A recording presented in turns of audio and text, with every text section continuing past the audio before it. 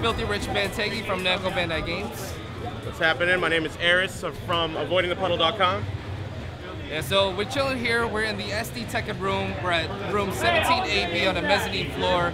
Every year, SD Tekken with Mark Coolio, which everybody knows as Markman. Yo, but where are we, dude? Why don't you relax? Comic-Con. So we'll get right to it. So yes, we're at Comic-Con, and so this guy throws a huge event every year, and this is the 10th year celebration, and we have such tight community with such a tight relationship with this guy, and all of us at Namco Bandai Games want to do something a little big for all of them over here. And Aris can fill you in, but we got a whole bunch more. I can talk a whole bunch, but I'm gonna let him talk just for a little bit. Well, to me, the important thing here is what you see behind us. Tekken Tag Tournament 2 is playable for the second time for Americans.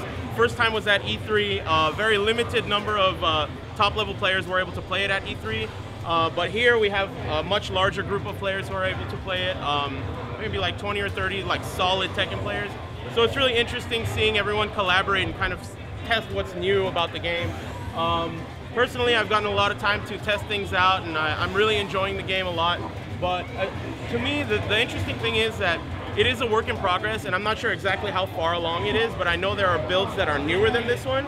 And the thing that really interests me is kind of dissecting this game and seeing the thought process in what they change and why they change it. Because, you know, as of right now, it doesn't really make much sense to strategize or base any strategies on anything in this game because it might change.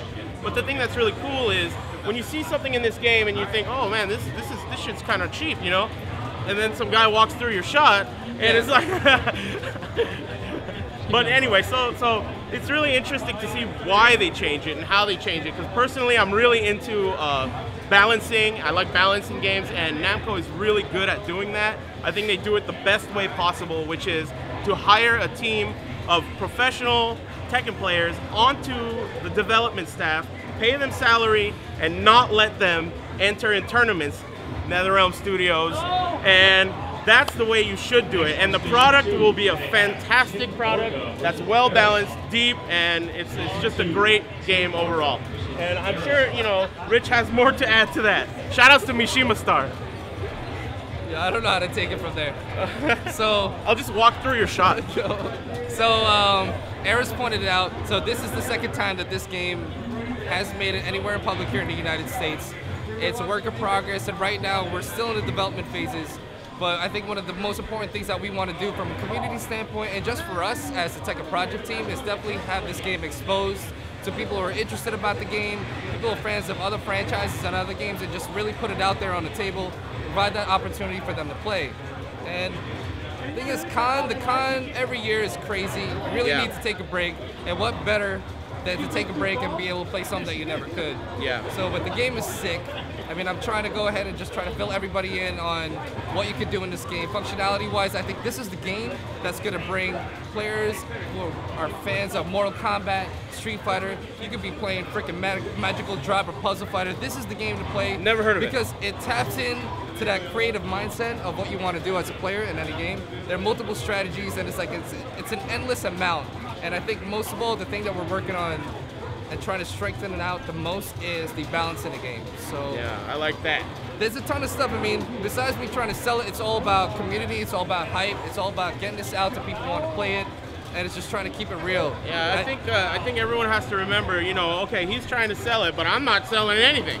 I think it's a great game, and I have, you know, I'm not getting paid for anything. I just think it's a fantastic game, and I think a lot of people who try it out at first may be a little hesitant, thinking, oh, it's kind of similar to Tekken 6, but really there's a lot of untapped depth to the tag system, and there's a lot to you know, learn about this game. So I'm really excited. Plus, it's totally incomplete, and I just took all of Rich's money. And anyway, you know, it's really incomplete, and you can look forward to a lot of changes being added. I know that for a fact. I don't know what's going to be changed, but a lot of system changes and a lot of stuff. Here's your money back. You're going to need it. I'm about to lose my job because he's almost better at selling it than I am. But I mean, it's pretty straightforward. We want everybody to get their hands on it. We got a bunch of free stuff to give out.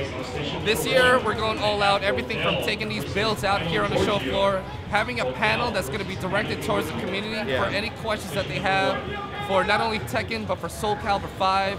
We're also bringing in Naruto out on the show floor and just really we want to expand out to the fighting game community. You know what I mean? Very Like, cool. I want to start talking about like option selects in a game like Naruto. Like who knows? You never know, but we got to try it out. And I mean that's pretty much it. We can go on and on, but the event is hype. It's to celebrate SD Tekken and to just really show the unification of Namco Bandai games with the community. I can agree with that. And I just want to beat everyone's ass. You're not going to beat me. While I have a lead, because I suck now. You're not going to beat me. You never could beat me. We played for countries yesterday and you lost. If you want to see, I own the Philippines right now. We'll play for countries later on today. Well, you got to win your country back first. I'm going to try to win them back. All right. So. All right, well, yeah, keep your eyes on the game. It's a good game, and it's going to get better from here on. Yeah, dude. I mean, if you're looking for any info, dude, follow me on Twitter. It's at Filthie Rich. I love Mark Rouse and Gootecks, good friends of mine. I don't like them. And I don't like those guys. Yo, check it out, Facebook, facebook.com/Tekken, Tekken.com. We got a movie coming out on Tuesday. We want you guys to come out. Yo, if you want tickets, let me know. I can always try to squeeze them out. You want you boys to come check it out. We're filling up the Regal Cinema LA Live Theater. It's going to be hype. All right, let's tell them about my Twitter, too. I have one, too. No, it's all good. So anyways, Twitter.com/avoidthepuddle. See you later. And I like it when you mention me. I just found out what that's called. It's like when you put my name in it. Yeah, so mention me. All right, see you guys. Peace.